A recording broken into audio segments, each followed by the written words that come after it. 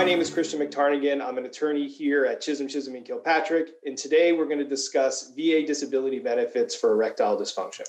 This occurs when a man is unable to get or to maintain an erection firm enough for sexual intercourse, and veterans are eligible if you can prove that your erectile dysfunction is related to your service or related to another service-connected disability, which we're going to get into a little bit later. You should be able to get service connection for that.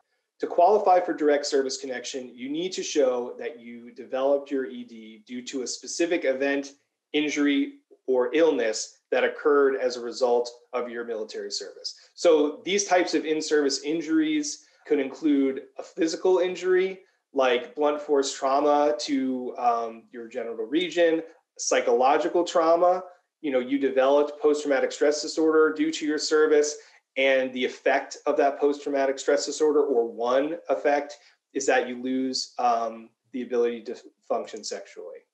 You have to show a nexus that's going to connect your ED to your service. Medical nexus would probably be the most sure thing. There's also, lay statements that you could submit to show this nexus or connection.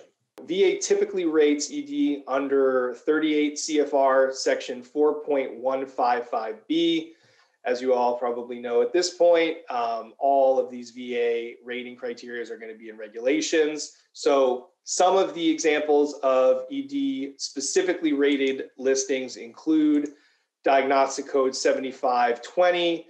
So that's actually going to be when there's some removal of your penis. There's diagnostic code 7521 if there are some glands that actually have been removed or needed to be removed. There's code 7522, where someone is unable to obtain an erection because of physical deformity. That's going to get you a 20%. The glands removal would get you 20% too. Removal of half of your penis will get you a 30% rating. And then there's diagnostic code 7523. So that's if your erectile dysfunction is due to some sort of atrophy of your testicles, which is often a condition that is resulting from reduced testosterone and thus a lower sex drive.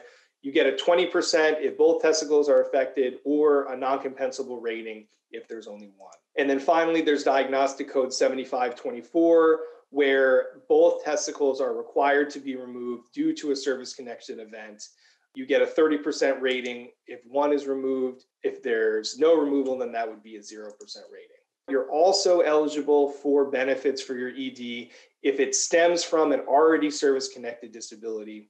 And two common ones are diabetes and prostate cancer. And then there's also a special monthly compensation level. These are all letters. So special monthly compensation level K, eligible for K, SMCK they call it, due to loss of a creative organ, even if you're 0% for erectile dysfunction. So this is different than getting a compensable rating for it.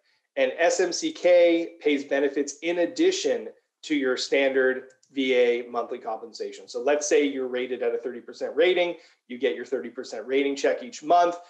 SMCK, if you get it, pays an additional $110.31 per month. But as always, you can find more information on this topic on our website at cck-law.com or through our YouTube channel. Thanks for joining us, and make sure to keep up with us on Facebook, YouTube, Instagram, and Twitter.